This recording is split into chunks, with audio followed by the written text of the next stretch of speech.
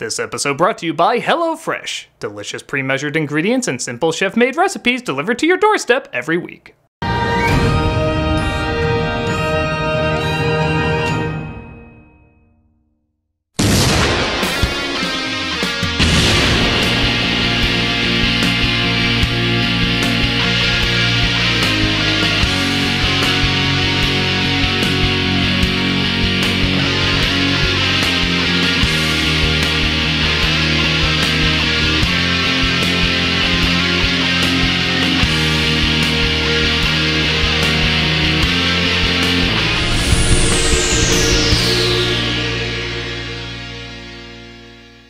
Hello, I'm the Nostalgia Critic guy. Remember it so you don't have to.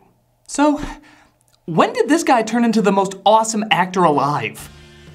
Don't get me wrong, I hear Keanu Reeves is an awesome human being and everything, but I'm talking specifically about him as an entertainer. In the post-Bill and Ted days, it was like pulling teeth to get a performance that wasn't stilted and wooden.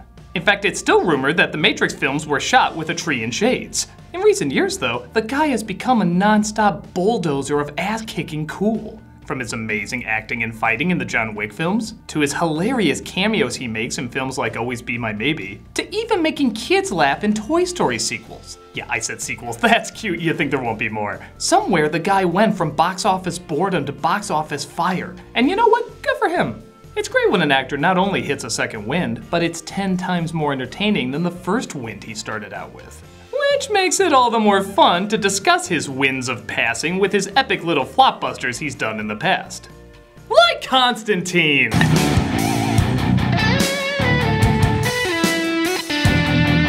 Released in 2005, the comic book-based epic did little to win over fans, critics, or your average moviegoer. Back in the day when people were saying less, "Oh, a Keanu Reeves movie," and more, "Oh, a Keanu Reeves movie." This was one of the biggest box office low points in Reeves' career. Some would say this wasn't a shock, as the movie had about as much personality as Reeves' acting did at the time, which is somewhere in the mathematical ballpark of how many nutrients a KFC Cheeto sandwich has. While we can certainly smile now knowing Reeves' career has made an explosive comeback, it is interesting to marvel at what a deep yet dull pit he had to climb out of. Is that pit deep enough to reach the flames of HE double hockey stick? Or is it too boring to even pull that off? Well, let's take a look. This is a movie so bad nobody else could possibly make a comeback from it. Except her. Maybe her. Give me something! Thank you. This is Constantine. Ooh, it's Warner Brothers after they released Crimes of Grindelwald. Great, now I'm just wishing this was a Wolfenstein movie. Whoa, Finstein. We open on two guys outside a burnt down church discovering an artifact wrapped in a Nazi flag. You know, you gotta be careful in the wide open desert. An incredibly quiet car at top speed might sneak up on you. Hence the traffic signs. He walks away without a scratch though, as we cut to an apartment being approached by a man putting his cigarette out on the camera, as it looks like this man is Constantine, played by Reeves. Apparently a girl is possessed and he's there to beat the Satan out of her. This is Constantine. Faker. She just wanted Reeves to thrust himself on her bed. Few people know the best way to conduct an exorcism is by punching. I need a mirror. I have to make sure my hair didn't defluff mid-punch. Move! Well, he punched our daughter. He must know what he's doing. They place a mirror above her as that somehow transports the demon inside. For your boss. The power of Christ make you sit and spin, asshole!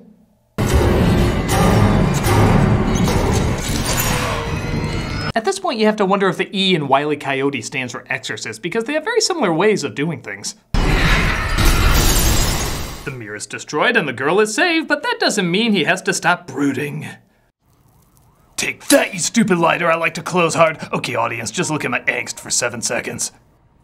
Okay, good. Rachel Weisz plays a detective named Angela who thinks she has a sixth sense in finding and killing criminals. She has a twin sister named Isabel in a super secure mental ward that only failed to stop 12 people jumping to their deaths this week. Meanwhile, at the same establishment, Constantine sees he has lung cancer, to which his doctor calms him down with her comforting words. Wouldn't be the first time. Well, that's an amazing bedside manner. Wouldn't be the first time. I mean, look on the bright side. Shut up. Angela goes to see her dead sister and refuses to believe it was suicide. Hold the door. You're going down. Not if I can help it. Yeah, well, 2019 me would make that sound cool. Meanwhile, at big brooding the woe apartments, Jesus, how much money do exorcists make? Q comes along to give him some holy weapons. I know technically his name isn't Q, but yes it is. What is it exactly with you and bugs? I just like them. It's dragon's breath. Ah, yes. Stories of heaven and hell, exorcisms, and angels often have dragons in them. What Bible did you reference, The Hobbit? This is Kramer. Chaz Kramer, asshole. Meanwhile, Shia LaBeouf plays a taxi driver named Chaz Kramer, because of course Shia LaBeouf plays a taxi driver named Chaz Kramer, who takes on the role of annoying sidekick. Because of course he takes on the role of annoying sidekick. How much longer do I have to be your slave, John? You're not my slave, Chaz. My very appreciated apprentice. It's funny, this exact conversation took place between him and Michael Bay in the Transformers movies. Constantine goes to talk to the angel Gabriel, played by Tilda Swinton, to see if he can get his time on Earth extended. Also, a get out of hell free card would be nice. You still trying to buy your way into heaven? Haven't I served him enough? What does he want from me? I told you a million times, Bill and Ted 3! Everything you've ever done, you've only ever done for yourself. You're the one who should go to hell, half-breed. Aslan killing bitch! And you're going to go to hell because of the life you took. You're fucked. Go with God, or whatever. Constantine goes to, what do you think he's doing? Brooding? Yeah, he's brooding. Chevy, our billboards are cryptic if you only read half of them. Hey, buddy, got a light? But a person made entirely of bugs! You know, maybe it could be his origin story. Starts attacking him on the street. I think it's supposed to be scary, but honestly, I'm waiting for Matthew Lillard and Sarah Michelle Gellar to rip a mask off him.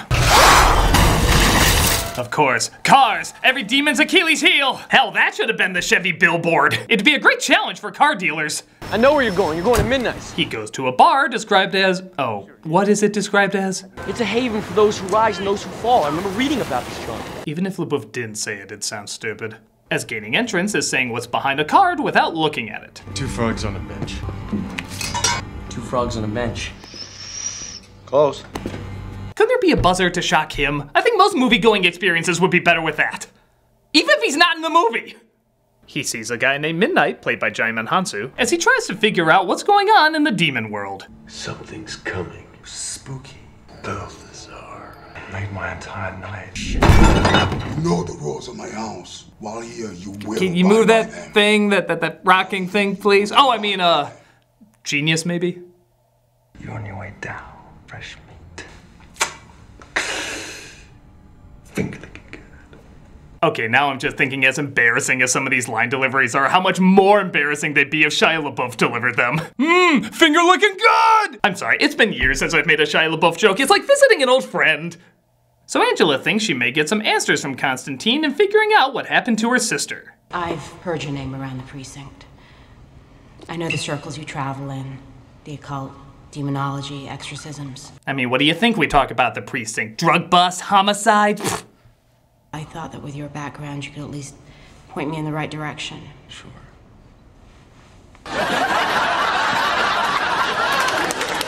Keanu Reeves pointing at door will be right back. My sister was a devout Catholic. That means if she'd taken her own life... Her soul would go straight to hell, where she'd be ripped apart over and over in screaming, brutal agony. That about right? You seem like a sweet guy. How you single? Constantine gets a vision, though, that convinces him to listen to her. What if I told you that God and the devil made a wager? A kind of standing bet for the souls of all mankind. I'd say Neil Gaiman needed a paycheck. But the lights go off and Constantine senses something is coming.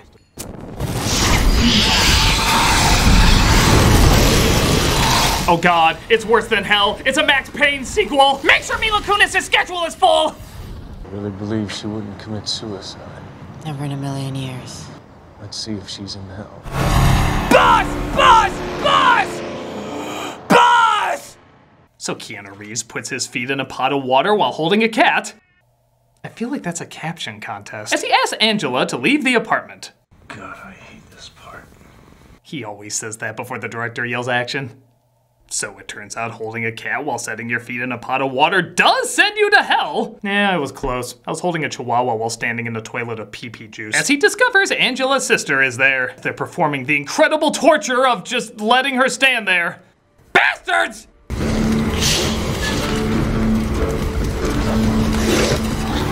Ah, that feeling when you have a better hell than Spawn, but not by much.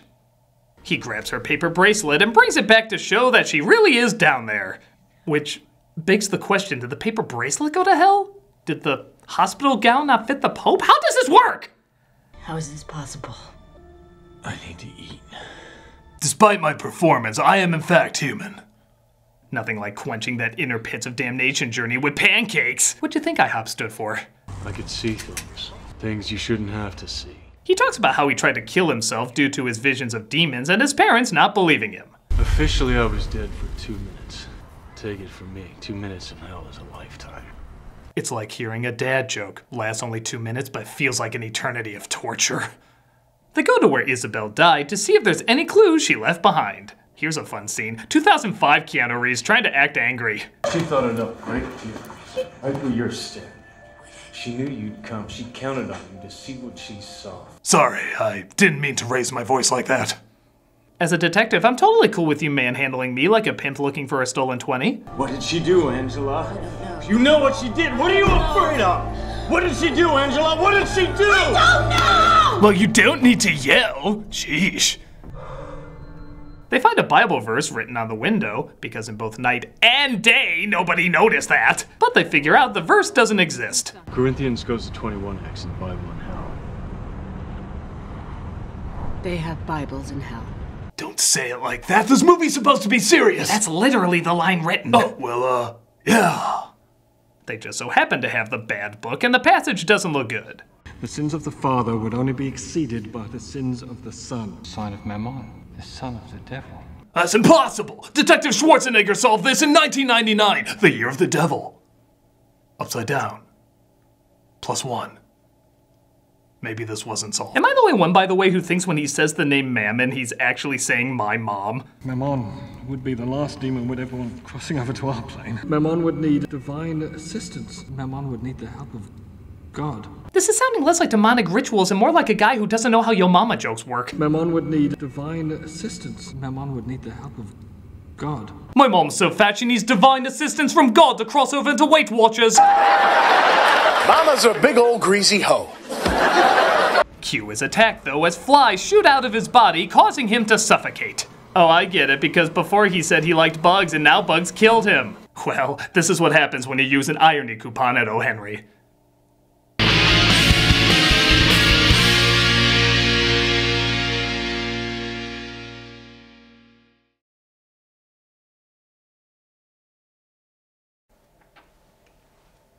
Hello, dog! Hello, Fresh. Hello, Fresh! Hello, dog! But you can't talk! Of course I can talk! Food can actually talk. And I can be delicious, too! What do you mean, Hello Fresh? I mean, I'm America's #1 meal kit, with easy, seasonal recipes and pre-measured ingredients delivered right to your door! So all you have to do is cook and enjoy. I'm conveniently delicious and deliciously convenient. I don't hear many talking meal kits, so you tell me how. Gladly, it's home-cooked meals made simple. HelloFresh makes cooking delicious meals at home a reality, regardless of your comfort in the kitchen. From step-by-step recipes to pre-measured ingredients, you'll have everything you need to get a wow-worthy dinner on the table in just about 30 minutes. What? 30 minutes. Oh, okay, that's what I thought you said. You can make deliciousness part of your week. Break out of your dinner rut with our 17 seasonal chef-curated recipes each week. Wow! There's something for everyone, from family recipes to calorie smart and vegetarian, and fun menu series like Hall of Fame and craft burgers. HelloFresh is flexible and fits your lifestyle. Add extra meals to your weekly order, as well as yummy sides like garlic bread and cookie dough. Cookie dough is for cookies. Easily change your delivery days, food preferences, and skip a week whenever you need. Well, that's amazing, because I'm not a very good cook. I know! How? Because I'm convenient, remember? Oh, right. Remember! Yeah. My favorite meal is the cranberry apple pork chop. It's so easy to make and so delicious to eat. You can even add your own ingredients to mix it up a bit. Tell them about the deal. I have a deal? You have a deal. Here's a deal. You have a deal.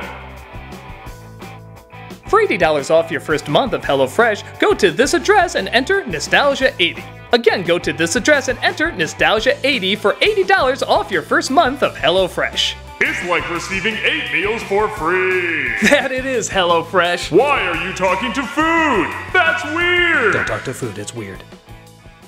Be like me and go from saying hello fast food to hello fresh. Go to this link and enter Nostalgia80 for $80 off your order today. Seriously, don't talk to your food, it's weird.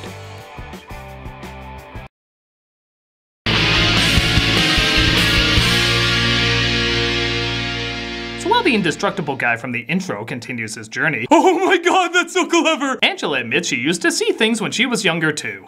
Your sister embraced her gift. You denied yours. Denial is a better idea. I abandoned her, John. Oh my god, you're in jello! Oh, no, that's just awkward directing.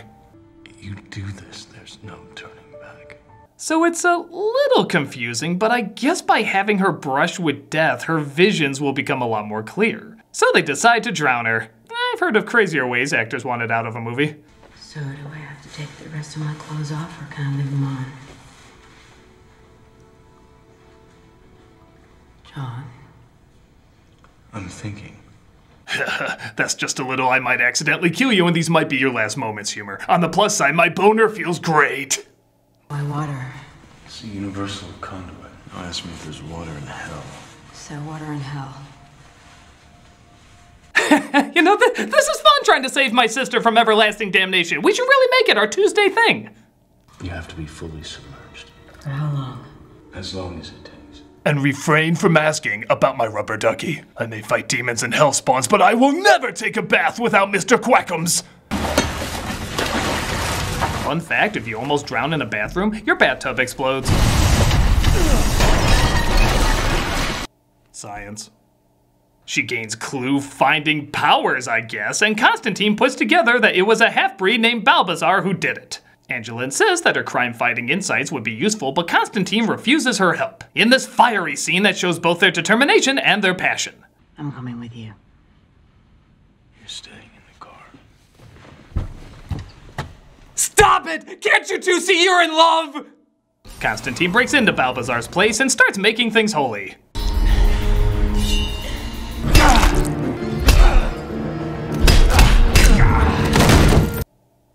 Okay, you get a badass cookie. He tries interrogating him by performing last rites, meaning he'll go straight to heaven, which is a terrible punishment for him. Again, that's a pretty funny idea. Well, at least things can't get any sillier than that. Aside from recreating the opening to Howard the Duck. I'm just praying in one of those rooms Al Pacino from Devil's Advocate is there taking a bath so we can see some devil titties. Constantine goes back to midnight and says he needs a certain chair. Sure about this? No. I don't care, I have blood diamond lines to memorize!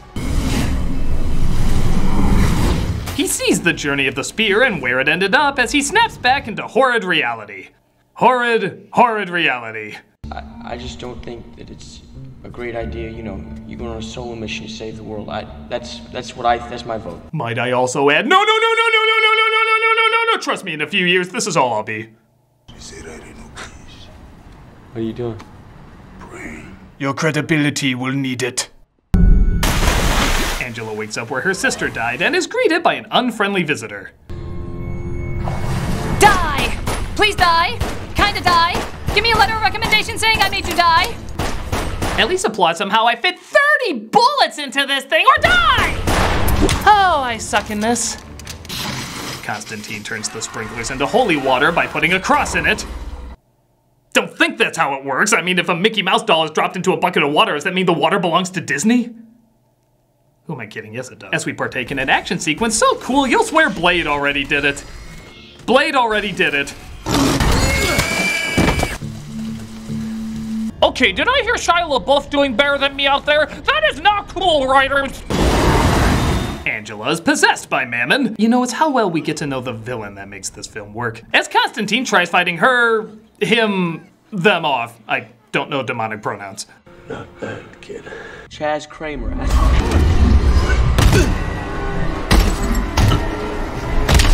Oh no, I need a lot more Shia LaBeouf bashing than that. Just play it on a continual loop. Faster. I could watch this for hours. I will watch this for hours. So Shia gets axed off. One more for the road. As Constantine discovers, it was Gabriel who helped Mammon gain his powers. Each one of you granted redemption from the Creator. All of you. You just have to repent. And God takes you into his bosom. Don't give me this pure flick shit. I have Shia LaBeouf smashing I could be watching. Squee. She literally blows him away as he tries praying to the big man himself.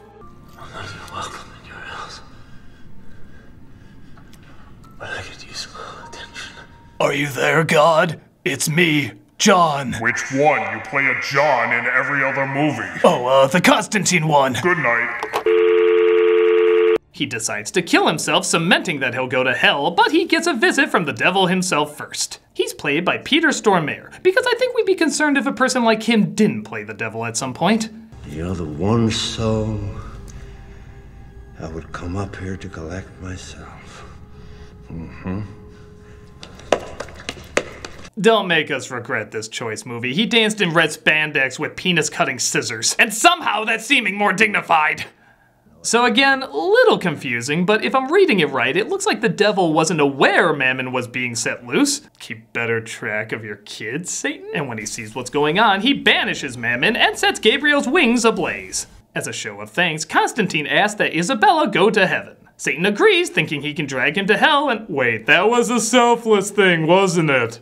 This one belongs to me. Yeah, I'm sure most people flick the bird when entering the kingdom of God. Who does quality control in this shitty afterlife? Speaking of which, the devil drags him back by deviling, I don't know. As he and Angela wake up to find that Gabriel is human but wants to be sent back. Do you want revenge? Do it. End my life. That's a solid impression of everybody watching this movie right now. That's called pain.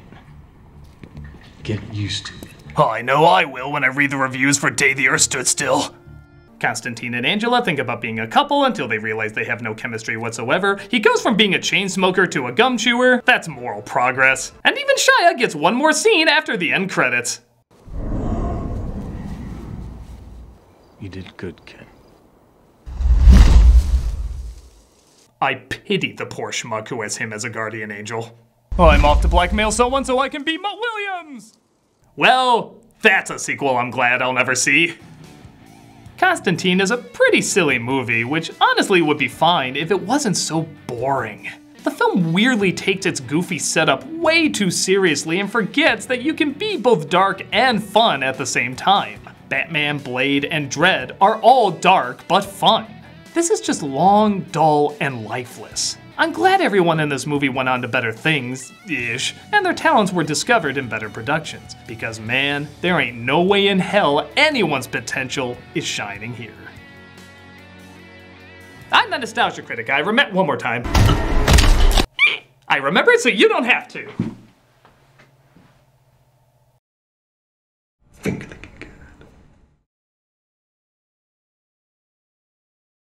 Hey folks, Doug Walker here. I'm sorry I didn't get a chance to do a different charity shout out this week, so I'm just going to do the same one I did last week, the Intrepid Fallen Heroes Fund. It's a really fantastic charity. I'm just going to play the same video I ran last week. Again, check it out. It's really wonderful. Click on the link and see all the good that they do. The Intrepid Fallen Heroes Fund builds critically needed centers for treating United States military personnel suffering the effects of traumatic brain injury and post-traumatic stress. These injuries have severely impacted the lives of hundreds of thousands of men and women who have served selflessly in defending our nation.